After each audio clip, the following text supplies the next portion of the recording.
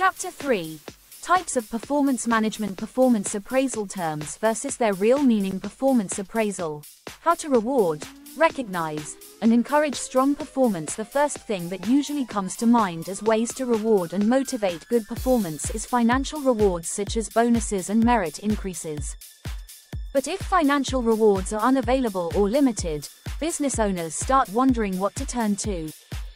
This is when they start asking themselves questions like: 1. How exactly can I motivate my employees to do excellent work?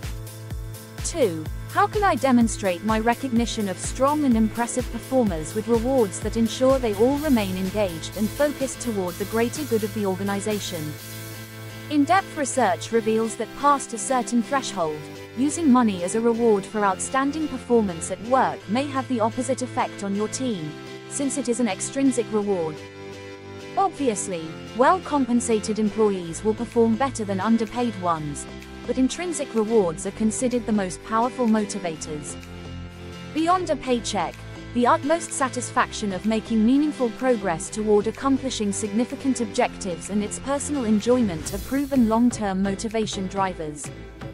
Research also shows that solid performers are more likely to be motivated with greater authority, support for advancement, coaching, and feedback.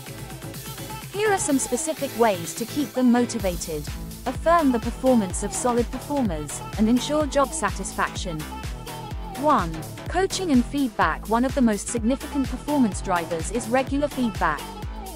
This is how employers help employees progress toward their priorities and goals daily. When coaching and feedback help individuals make meaningful progress, it creates engagement and motivation. Therefore, coaching and feedback should address negative and positive behaviors at different periods. Be as specific as possible about behaviors. Explain why a specific behavior was ineffective or effective. Describe the specific situation, the resulting behavior, and the overall impact of the behavior on progress toward goal accomplishment. Therefore, you can ask yourself these questions. 1. What kind of review or feedback do I give my employees? 2. How often do I give that feedback? How do I know if the feedback is effective or ineffective? 3. How do I know my feedback is timely, fair, and specific?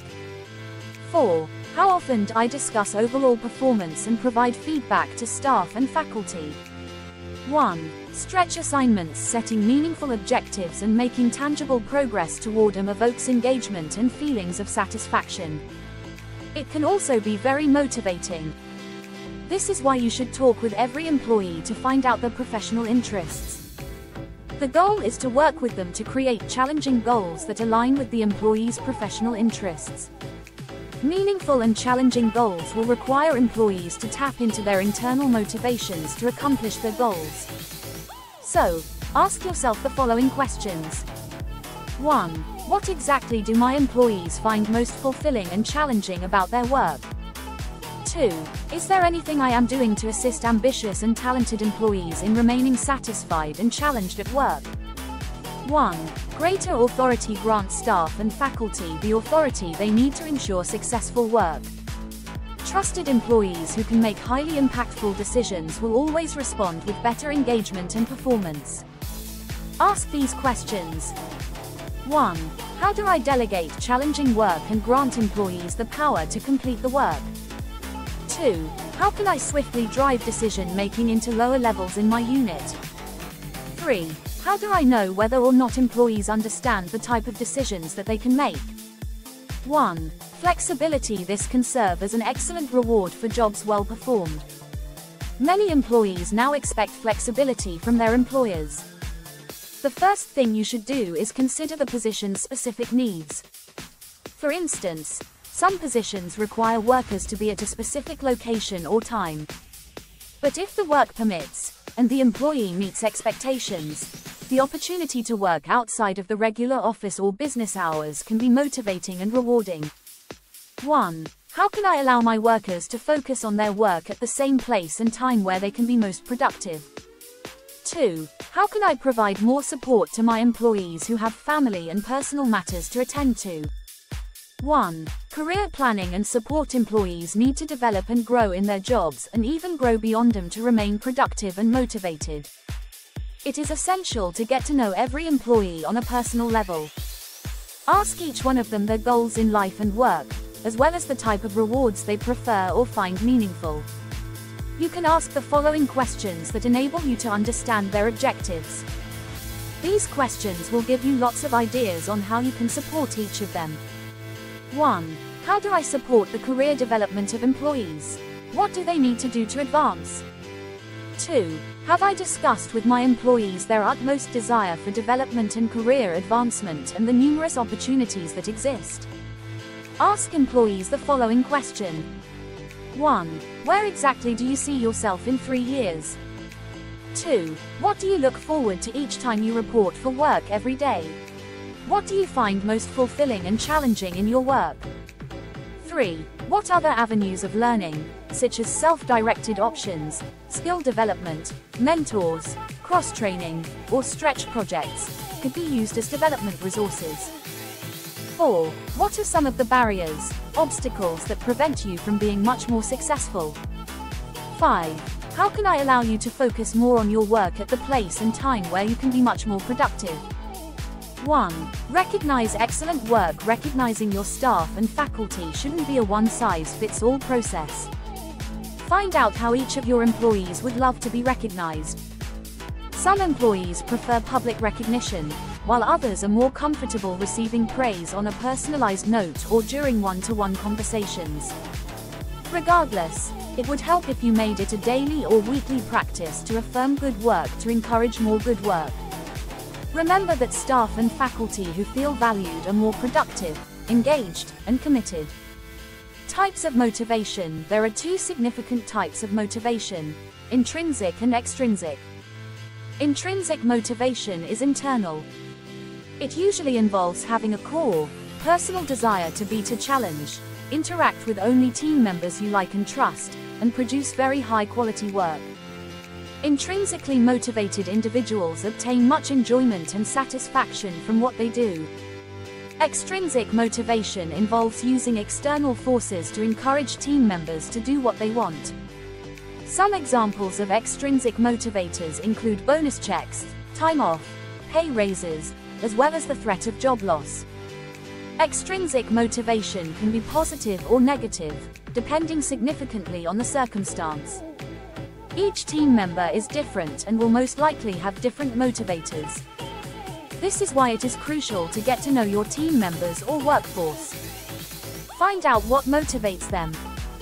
Ensure you have an excellent mix of intrinsic and extrinsic motivators so that you can motivate team members accordingly and successfully. How to improve the performance management process. The performance management process can be time-consuming as managers rummage through old emails to inform the assessment. Those who have worked at a startup will affirm that a young and eager CEO may have established a comprehensive 3G zero-degree employee review, which requires every individual to spend several days developing detailed evaluations of people in every area of the organization. In the meantime, some startups do not even use any employee performance assessments or evaluations in any way. The performance management process comprises a series of stages where managers and employees monitor performance, manage goals, and evaluate outcomes. Conventional performance management systems adopt a characteristic cadence of quarterly, biannually, or annual reviews. Typical steps within the performance management process include goal setting. This is more than just hitting specific milestones. Goals empower individuals to collaboratively set team and individual objectives within the evolving business context. Coaching and feedback. Hitting targets may be satisfying, but it is only one thing. How the goals were achieved is equally crucial. This is why business leaders, owners should conduct practices that people can use to seek quality feedback on how they performed and what they can improve on or do better. Performance evaluation.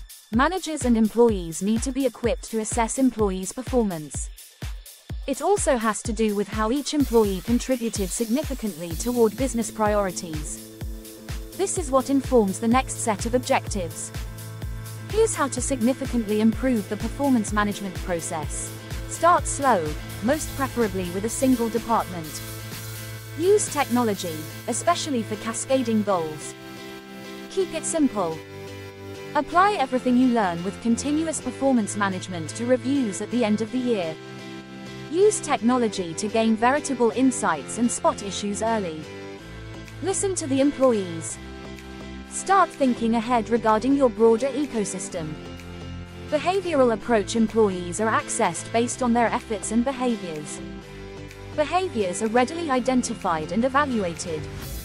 This is a suitable approach for giving comprehensive feedback on behaviors and mapping out desirable future behaviors. This approach is also suitable for when it is hard to measure individual outcomes.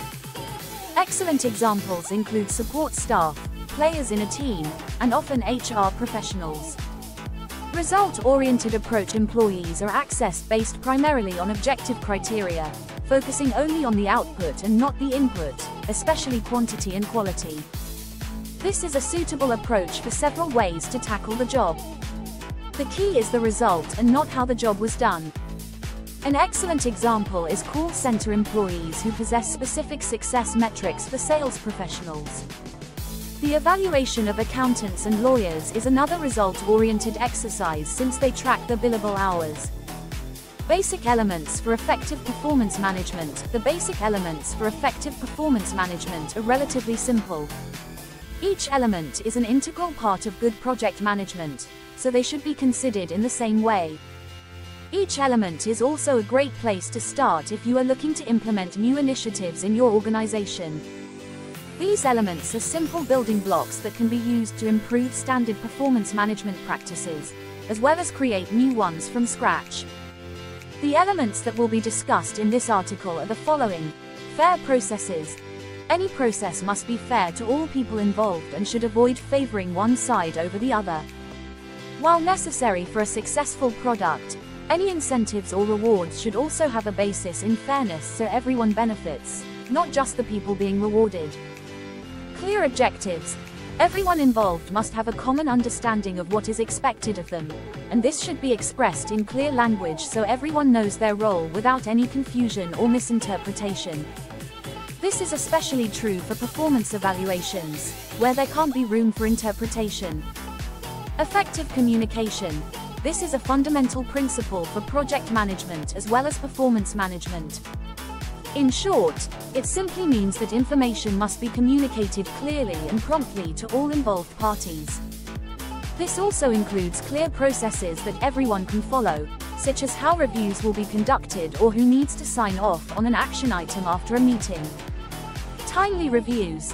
Everyone on a project should have regular feedback so they know where they stand and can see how their performance contributes to the overall success of the project. This is especially true for those who are responsible for milestones or deliverables, as this will help them estimate future efforts more accurately, and will also ensure progress is being made. Personal accountability. There should be a strong understanding of individual responsibility, and everyone involved must take ownership if something is not done correctly. This doesn't mean blame needs to be assigned. Rather, this means learning from mistakes so they don't happen again. Two sub-disciplines of performance management. Performance management can be divided into two sub-disciplines: corporate performance management, CPM, and people performance management, PPM.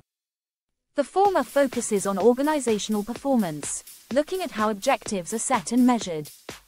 The latter focuses on individual or group performance within an organization. Corporate performance management, CPM. Corporate performance management is referred to as enterprise performance management, EPM, or strategic performance management, SPM, and is crucial to the growth of businesses. One of the most important aspects is to define what corporate performance management means for your organization, and how you and your team will know when you're doing it well. One clear way to do this is by defining the key performance indicators that will measure whether or not you're successfully managing your corporate performance. Once you've got this clear, then it's time to start collecting the data that will measure those KPIs. This can be achieved in a variety of ways, from keeping an eye on project progress to analyzing the number of bugs your team has managed to squash. And that's all there is to it. Well, not quite.